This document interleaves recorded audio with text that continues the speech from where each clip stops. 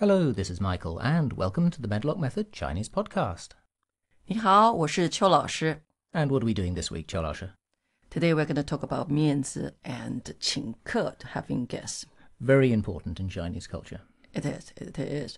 And I think everybody knows what 面子 is. We understand what it is, the basic idea, but I think we need a bit of explanation of how it applies in That's the Chinese right. culture. Yeah, there you go. Okay, what does 面子 do? Okay, first of all, help us to maintain our PR.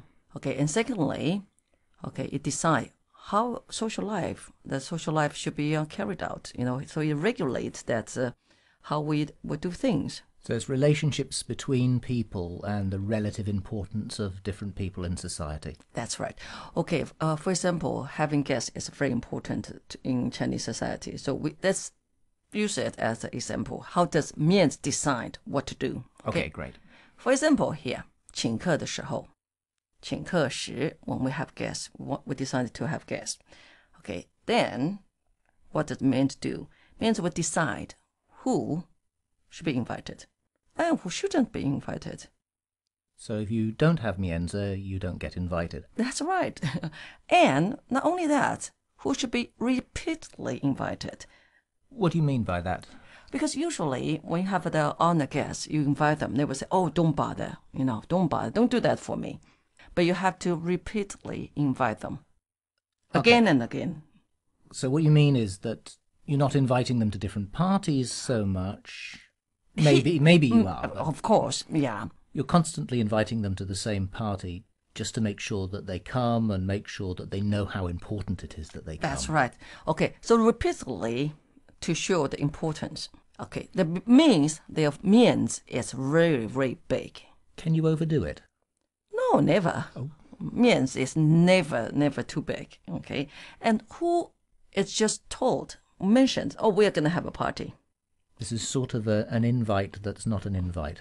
That's right. Okay, so But you should know that your 面子 is not big enough, but you are at the social ladder already, but at the bottom. So it's not necessarily an insult as such. No. Actually, you should be honored because you are invited. But you just need to know that you are only invited not to be invited. Yeah. Come along, just make sure you don't show up. Okay. And when the guests arrive, okay, 客人到的时候, then we have to arrange who should sit and who should stand. Okay, if you are the person mentioned we have party and they showed up, you didn't know your face is so small there. Maybe there's no place for you. You might have to stand. Just hang around on the fringes or something like that. But I'm joking here. Okay, we should stand. But yeah, because when we have a guest over, sometimes you have only one table prepared, and you have more people to come. And then these people probably would have to wait around, stand. Or you just have to have another table, which for those not so important people, not at the main table.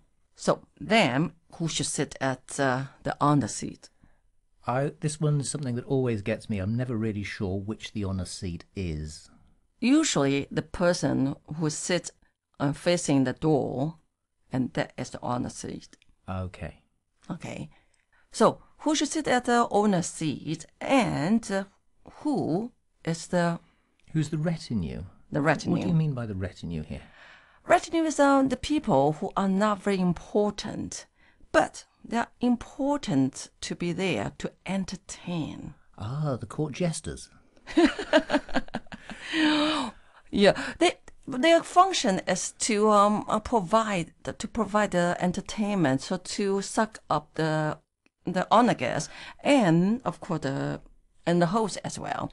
I think I've experienced this before. I've been in situations where I'm not really sure where I was. Was I the honoured guest or not? Sometimes, yes. Where we have people who are telling stories and things like that, and saying how wonderful the host Lao Liu is. And how wonderful the guest is, So this is a person who has the function, and that's why they are there. That's why they are invited to be good with the storytelling or suck up people, saying things nicely. Yeah, or they are good at clapping. Well done, well done, yes.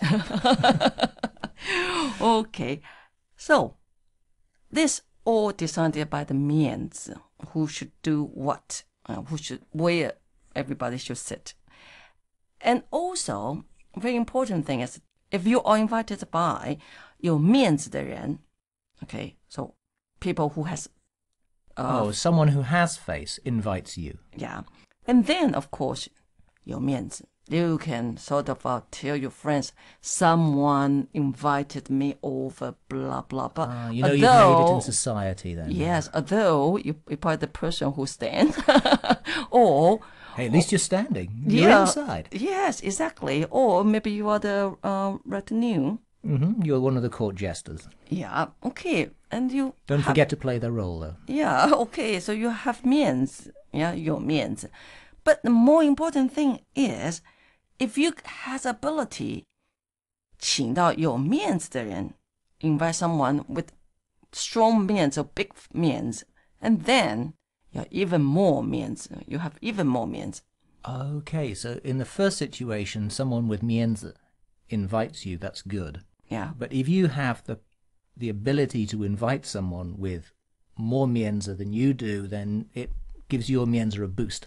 Exactly. So, the funny thing is, you can see that a lot at sort of wedding banquets. And a lot of sort of politicians are invited to talk to the guests. And the bride and groom, they do not know them at all. But they are there because they have 面子. So you can 请到有面子的人, you can invite them. It's also give this wedding a... Oh, you're showing society how much status you have because all these important people who you've never met are coming along. Yes. Okay. So, and then there's a show to do. You have to play by the 有面子. The theatre time, yes. That's right. 请客的人. The host. The host. Okay, have to say 没什么菜. We 没菜. We don't have any food. It's nothing special. That's right. Sorry for giving you this rubbish. Yes, but you know what? Because it's a theater to say, look at the Thai I order here. So much, so good. But I say 没什么菜. That means I have strong ability. I'm not showing it fully yet. I could only order caviar, sorry. And what does he have to do? Over-order. This is something I think for Western people we have a real problem understanding. Why do you order so much food that you know that you're not going to eat? Well, to show the guests that, so that first of all, humbly, to show people their ability, of course, saying 没什么菜, but order so much. And secondly, to show the people, the honored guests that because you have big 面子 here, that's why I'm doing this for you. Subtly.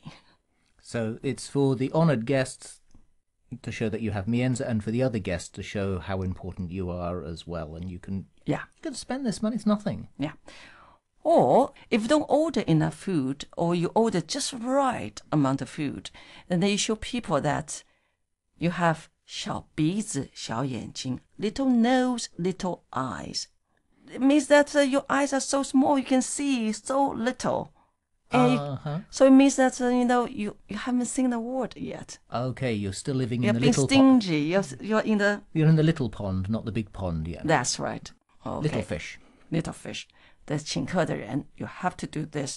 没有什么菜, you have to over order. And 被请的人, the guest.